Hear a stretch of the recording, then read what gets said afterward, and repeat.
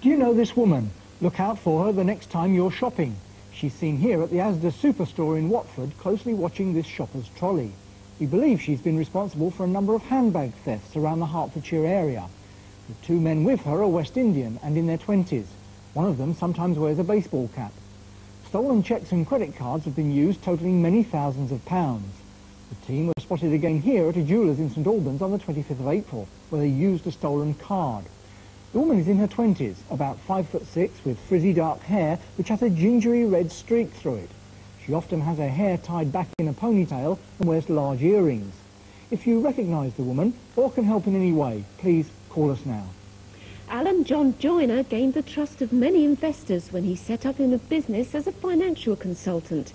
His company, Link Financial Services, started in the early 80s, but last December, when customers tried to contact him, it seems he'd disappeared.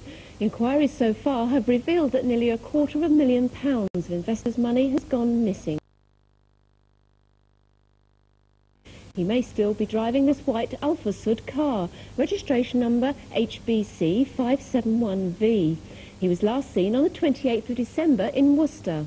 Alan John Joyner is 45, 5'11", with a broad build.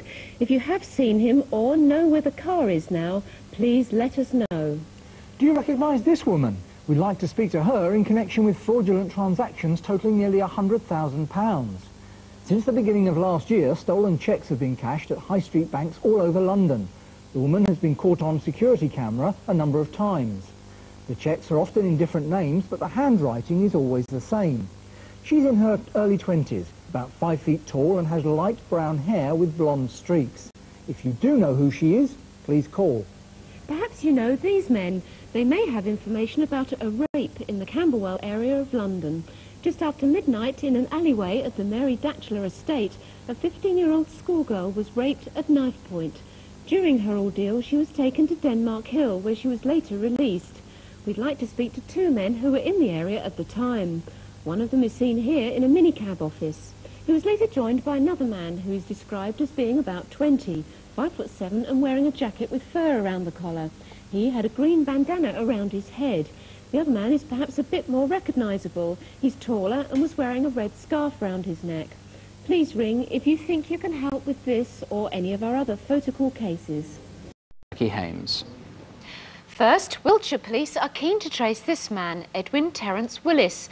He may have information about a series of deceptions at hotels across the country. He's about 6 foot and has a number of tattoos, including True Love written across his knuckles.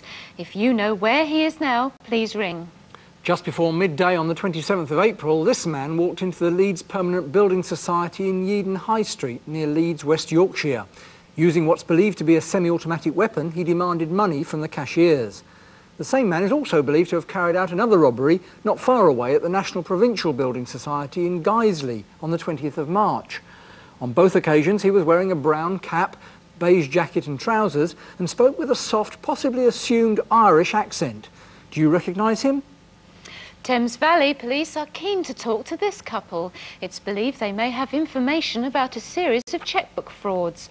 Around Oxfordshire and North London during 1990, hundreds of stolen cheques were cashed.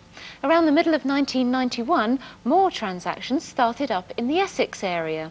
The man is Victor Shipton. His wife Carol may be using the names Carol Burgoyne or Carol Everett. It's thought they may be in the Rochford area of Essex, making frequent visits to Oxford. In June last year, Victor Shipton hired a red Ford Fiesta, registration number D289CDX. We think he may still be driving it, so if you've seen the car or know where the two of them are now, please ring. If you're in a pub right now, take a look around. You might see Edward Cruikshank. He's known to like a drink, and the flying squad are anxious to talk to him. On March the 16th in East London, this Security Express van was hijacked and robbed. Edward Cruikshank is 50 and has a South of England accent. If you've seen him or have information on any of our other Photocall cases, please call us now. And here's the number, 081 811 8181, 081 811 8181. First, these two men may have information about a series of credit card thefts and deceptions. Offices in St Albans and Windsor have been the target of thieves since last December. This solicitor's in Park Street, Windsor, was the first stop. On the 10th of December, a gold card was taken. Within hours, 2 men called at nearby Preston's Jewellers, where the stolen card is used to buy an expensive Cartier watch. Then, accountants' offices in Victoria Street and Latimer Road, St Albans, were the scene of more thefts. Credit cards were taken and later used to purchase thousands of pounds worth of video equipment. The same cards are being used here in Hogg Robinson's in Enfield, North London, on the 23rd of February. The 2 men are attempting to buy foreign currency, but staff became suspicious and the men left empty-handed. Do you recognise them? They're both in their mid-20s to early 30s and 5'10" to 6 foot tall. This man has a tanned complexion and uses the name David Ellis, and on one occasion he wore glasses. This man has a larger build with light brown to blondish hair. If you can help, please call us tonight. This is Simon Alistair Mason. Officers from 4 forces would like to speak to him about the use of fraudulent bankers' drafts. People advertising their cars for sale in magazines were contacted and persuaded to accept payment by bankers' draft. These turned out to be forged. It's estimated that car sellers across the country have lost over £60,000. We believe Mr Mason may have information on a number of high-performance cars, in particular a Lotus 7, registration number XRP 998S, last seen in Nottinghamshire, which he may still be driving.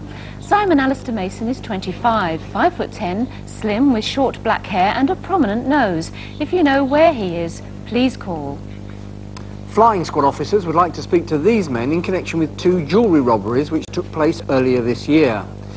In Vade Jewellers in Kingsbury Road, northwest London, a shop assistant was attacked just before 11 AM on Thursday the 7th of January. A large amount of expensive jewellery was taken. Then, a couple of hours later, these men were filmed acting suspiciously in a shop in Ealing Road, Wembley. They inquired about gold bracelets but left without making a purchase. 5 minutes later, Devji's Jewellers across the road was targeted. 3 men took some very valuable jewellery, but in their haste to escape they dropped a hold-all bag with this distinctive Robbie logo. The first man's in his late teens to early 20s, between 5'10" and 6 foot tall. The second man is 20 to 25 and about 5'10" tall. The third man is again in his late teens, but smaller, about 5'8", with short hair. If you can help with any information, please call us. We know who this man is, but not where he is. He's identified as 30-year-old Mark Gaskin. Mr Gaskin had a very busy few days in April. Here he is on the Thursday the 22nd, robbing a building society in Bournemouth. Just 4 days later, he's at work again, this time in Southampton, but his attempt failed. Not one to be put off, he visited the Bristol and West Building Society in Reading on Friday the 30th of April. But where is he now? If you can help with this or any of our other Photocall cases, please call. And the number to ring here is 081 811 8181. The police are significantly nearer tracing the people they're looking for. In 2 instances, the trail now leads to countries abroad. With this month's collection of faces now, here are Detective Constable Jacqui and Superintendent David Hatcher. Edward Mayer had worked at Securicor for 6 months. On Friday the 22nd of January, he made a routine stop at Lloyd's Bank in Felixstowe. His colleague made the delivery, but when he returned, the van and Mayer had disappeared. Police found the van a few minutes later, a mile away in Micklegate Road. All the contents, £1 million, had gone. We believe this Toyota Previa may be linked to the robbery. It had been stolen 2 months earlier from East London and was discovered further along the coast from the Securicor van. And Edward Mayer's car, this Opel Ascona, was discovered on fire 5 days later in Harlow, Essex. Edward Mayer and his family haven't been seen since. Do you know where they are? Mayer is 37, around 5'9", with a heavy build. He has tattoos on both arms and is a heavy smoker. His common-law wife, Deborah Brett, is 27, with a slim build. Their 3-year-old son, Lee, is also missing. If you can help, please ring. There's a very large reward indeed. Do you know where Delroy Davis is now? Merseyside officers believe he may have information about the murder of 32-year-old Michael Rowledge, who was gunned down outside a shopping precinct in Aintree, Liverpool last October. Davis may also be able to help with an investigation into the illegal importation of £75,000 worth of cannabis resin, which was dropped out of a plane at Tilstock Airport in Shropshire on the 4th of August. Delroy Davis is 35, 6'2", slim and dresses smartly. If you see him, don't approach him. He could be armed. Just let us know immediately if you know where he is now. And can you help us identify this man who 6 months ago went into Barclays Bank in Sudbury Hill? We believe he may have information about a number of stolen cheques. The next day he was back again. The cashier remembers he withdrew money. He had a London accent and staff say he was very plausible. If you know him, please call. Mohammed Ramzan lived in Bradford, but locals haven't seen him since last August. Just over 2 years ago, he set up a business in West Yorkshire offering interest-free loans. People had to deposit a large sum of money for a year to qualify for the scheme. Then, last year, investors became increasingly anxious when they were unable to contact him.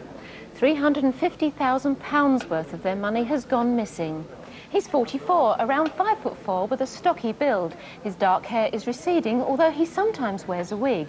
If you know where Mohammed Ramzan is now, or you can help with any of our other Photocall cases, please call us. And the number to ring here is always 081 811 81.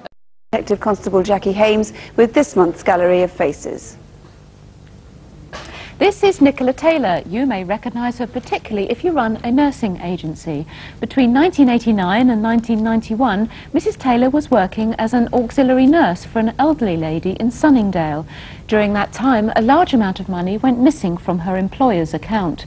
18 months ago, Nicola Taylor and her husband left their Bracknell home in a silver Vauxhall Cavalier, registration E615CFC. If you know where she is, please ring us now. Do you recognise these men?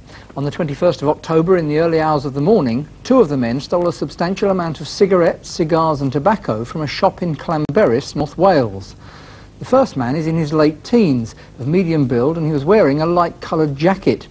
Just over 2 months later, the second man returned to the same shop, only this time he was wearing a different hat.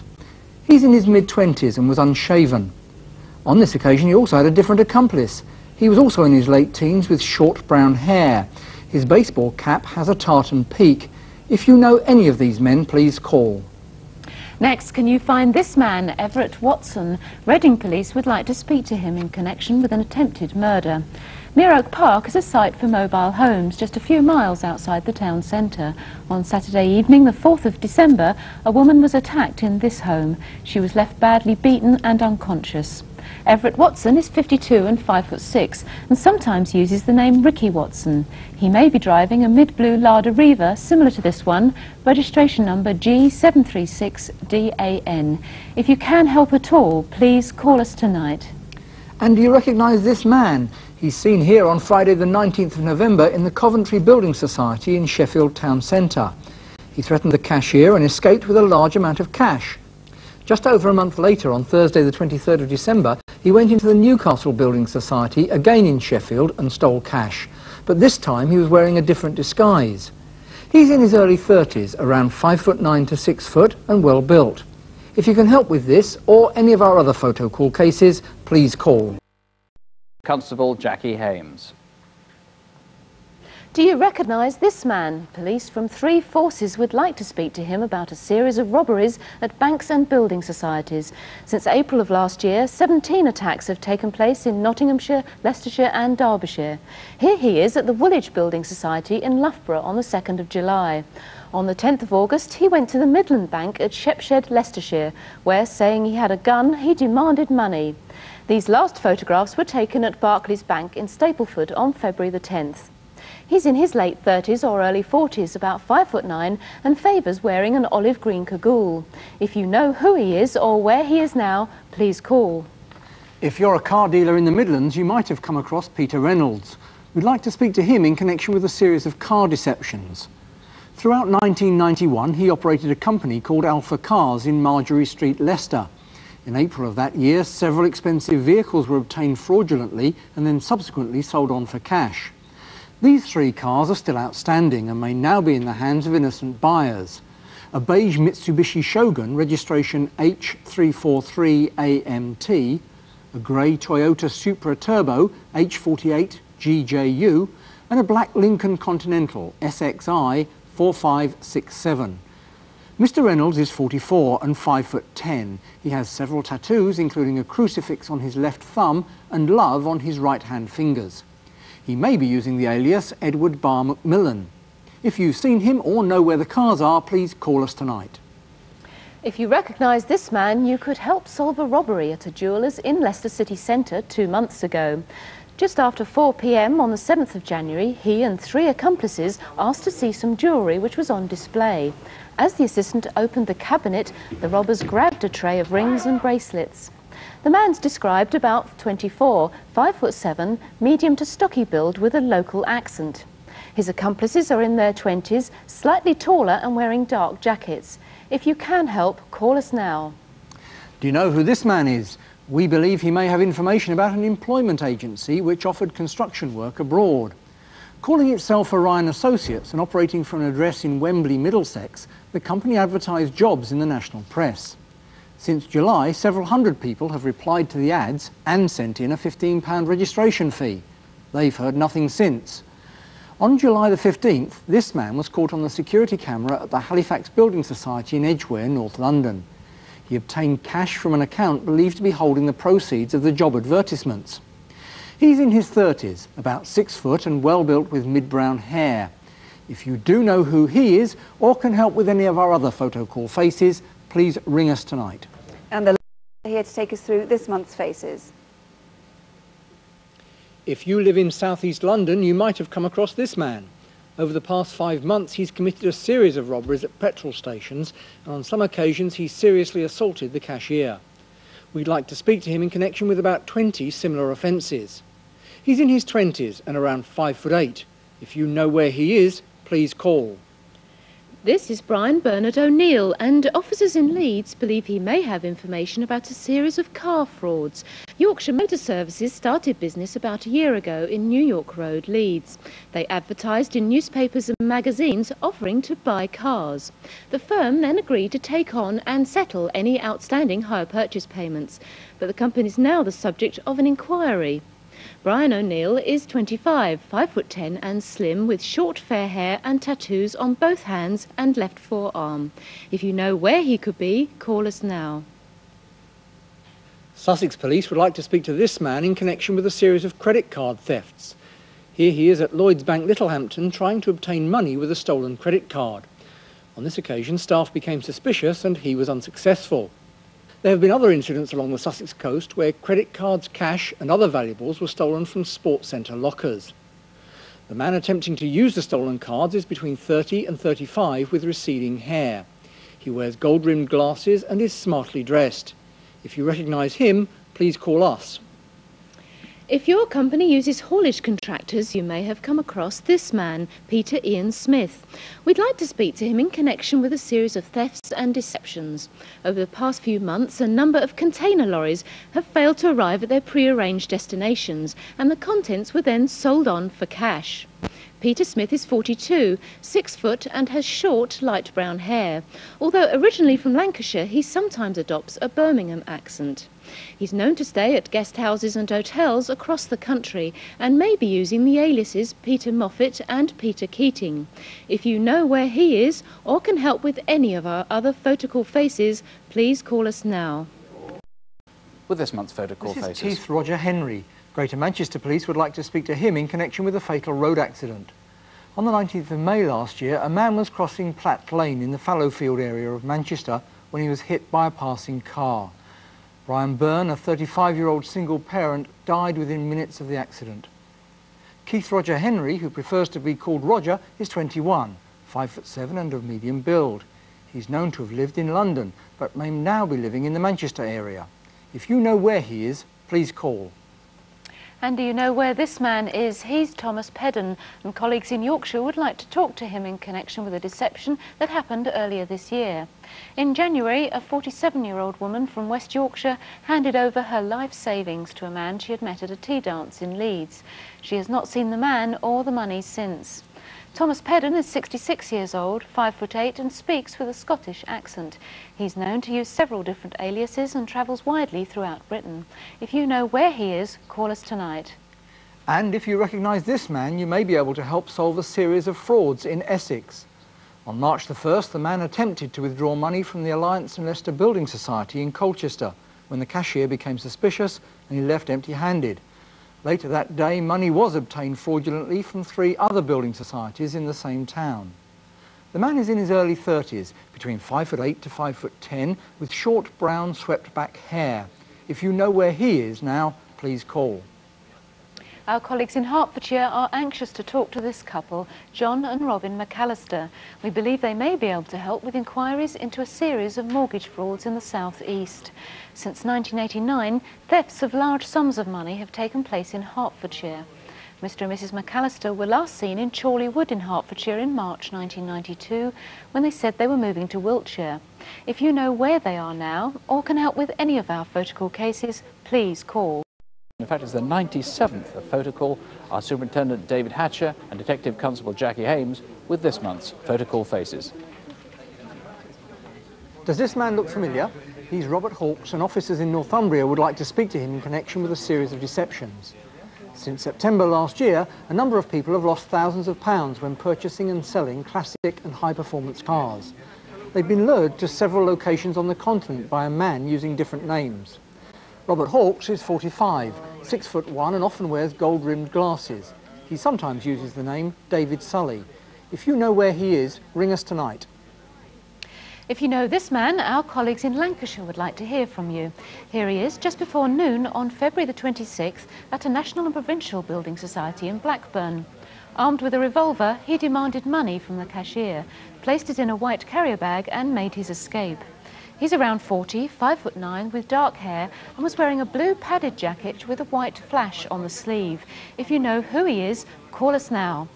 Do you recognise this couple? Our colleagues in Manchester would like to speak to them in connection with a serious attack. In the early hours of Sunday the 30th of January, this woman went to a petrol station in Farnworth, Bolton. She left the garage with a male passenger in a green Vauxhall Cavalier, registration UND 804X.